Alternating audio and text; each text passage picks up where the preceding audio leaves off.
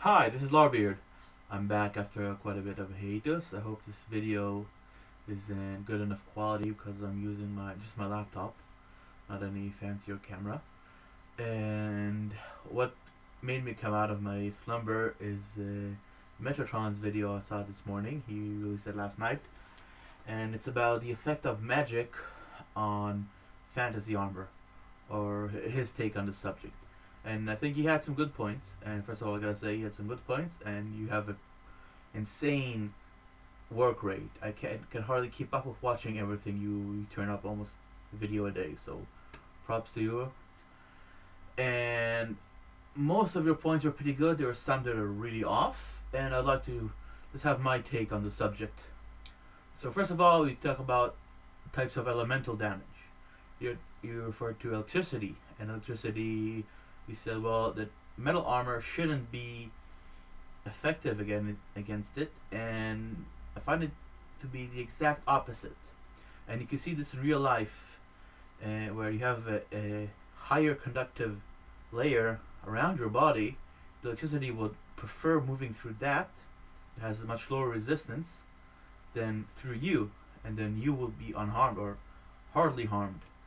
And you can see it in if you just Google in Tesla coil and male suits, and a lot of people wearing suits of male, or inside a metal cage in front of a huge Tesla coil and being zapped right around or even through them, and they are unharmed.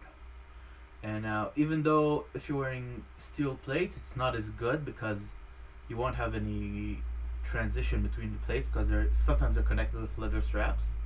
If you're having mail on, that's pretty good, and that's steel or iron. If you have something that's even more conductive like copper, you're much better off. Now copper is heavier and not as strong as steel, but if we take into consideration this type of magic, if it's common or abundant, and specifically electricity that can spread out against and hitting a lot of people, you might want to try and incorporate that. And could be even just having a chain or a very thin layer of mail on top of your other armor, or also having a grounding strap, just a strap or a chain connecting you to the ground to let that electricity flow through it and not through you. That could be a great effect. And also against shields, you can have shields covered with a thin layer of steel, have a chain grounding it, and you have an anti-electrical shield. That's one point. Another thing is that conducting electricity generates heat, and the hotter hotter a metal goes, the less conductive it is, so it warms even faster. So you might wanna consider using stuff just to vent out all that heat. So it's again using copper. Copper has a very high heat capacity and heat transference, unlike steel that transfers heat pretty good, not as good as copper. Or gold transfers heat very well, but it melts. Gold and silver both melt very low. So I'd say use much more copper. Maybe that's why we see all these brass designs in fantasy. Now, the second type of very common elemental damage is fire, or specifically fireballs. Now, fireballs can be split into mainly two different types of damage they cause you. The first of all is the concussive damage. If they explode, and usually they're described as they're being exploding or taking up space from a central point where the ball hits, and there isn't really a good solution for that. Nowadays we have problems protecting people from concussive forces, especially if they're got to be mobile and have to wear their own protection. And in a medieval sense, I guess it's just gamson layered with leather, layered with more gamson. Or maybe you want to try a collapsing armor, like you see in a lot of structures and buildings. You have a ceramic foam or a metal foam that, when hit with a concussive wave, they crush and absorb that energy. And there aren't a lot of natural structures that do that, and especially not in a thin layer. So maybe some type of coral or bone, or specifically bird bone, or if you have it, mythical creatures that are supposed to fly, like dragons and griffins, so on, that they might have hollow bones that are tough, but are able to crush and absorb some of that energy. Second thing you gotta consider is using something against the heat. Now, a fellow mainly talked about you getting burned by it, and usually if the explosion is fast enough, that's not going to be an issue. The real issue is inhaling those flames or the steam or the superheated air, because that's where a lot of people, or I don't know, probably most people who die in fires die from asphyxiation or from burns in their vascular system, in the respiratory system. And that could actually have pretty simple solutions. You should have closed an ability to close off or fend off most of your air supply, and not using metal, but something like leather that won't take up the heat and burn your face off while you're keeping you protected from burning your lungs. So something like a leather mantle or a veil hanging from the top of your I don't know, chapelle, or some sort of wide brim helmet, something to keep the hot air away from you. Maybe even a medic's plague doctor's mask. That could be very useful against preventing from hot air going into your lungs too fast.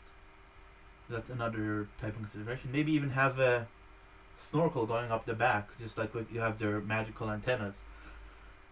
And the fourth subject is maybe you talked about having a gem on your breastplate to channel energy.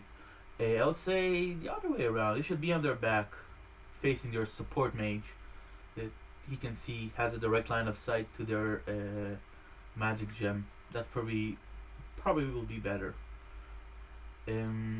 Last subject, we might not get into it, but magic could be an electromagnetic wave.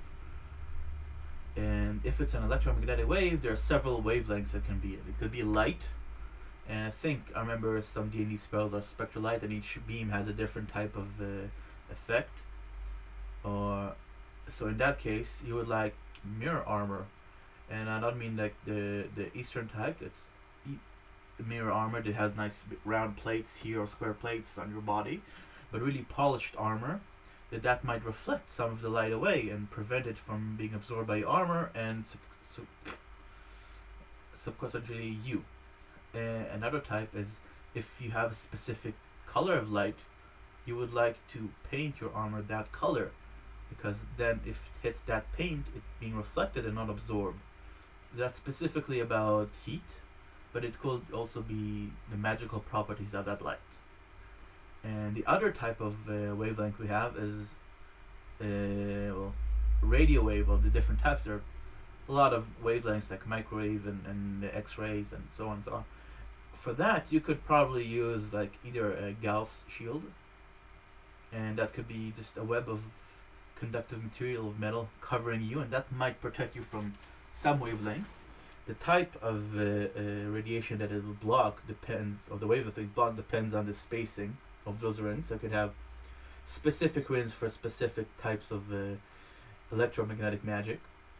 And the other type is you could have yourself lead lined. That works against Superman, and that's pretty much magic against his X-ray vision. So why not you?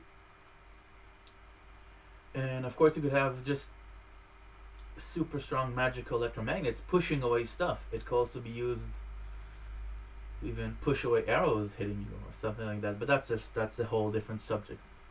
But I guess you could use magic to help your armor in ways that are not just +1 against sword or +5 against fire. Could be, we could try to use the scientific or engineering point of view in magic to come up with some original ideas for our games. And so that pretty much sums up, I think, everything I conjured up today. And so I hope some of you see this and enjoy it, and maybe it gets you thinking about stuff. and I hope I'll get into more regular recordings, and see you in the games.